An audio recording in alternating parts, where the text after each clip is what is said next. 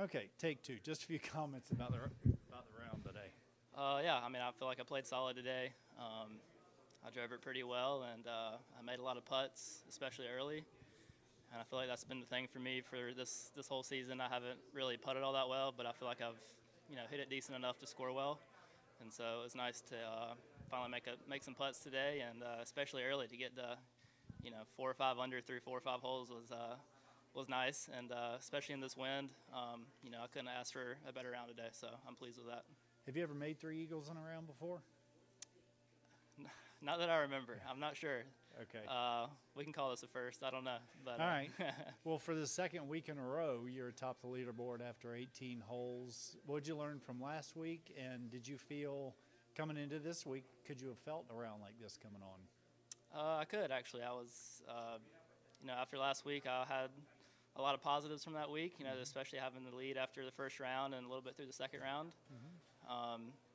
Then I saw some good strides with my putting and my ball striking, so it was cool to get in that scenario to where I was in the lead and in contention for a little bit. So yeah, I felt good coming in this week, and just knew I had to stay patient out there. It's very windy out there, and just play good golf, and worked out great for me today. How about you? Can you give me a best shot of the day?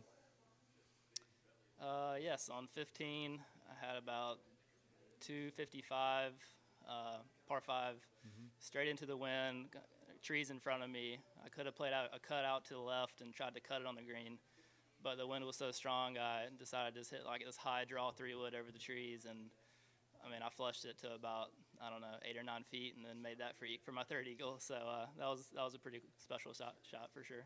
And then last question for you is, this is all still kind of new to you out here on the PGA Tour. You feel like you're getting acclimated and fitting in well? Obviously, you're putting up some really good scores. Are you kind of getting the lay of the land, so to speak? Yeah, I mean, I'm learning every week, and I'm getting more comfortable out here. It's nice. I've actually played here a couple years ago. It was my first PGA event. So at least I've seen this course, whereas the West Coast swing, it was a bunch of courses that I've never seen, and a bunch of practice rounds. So it was nice to be on the East Coast again with Bermuda grass, which is what I'm used to, and only having to play one course is nice. So, but yeah, I mean, just happy about today. Perfect. That's all I need.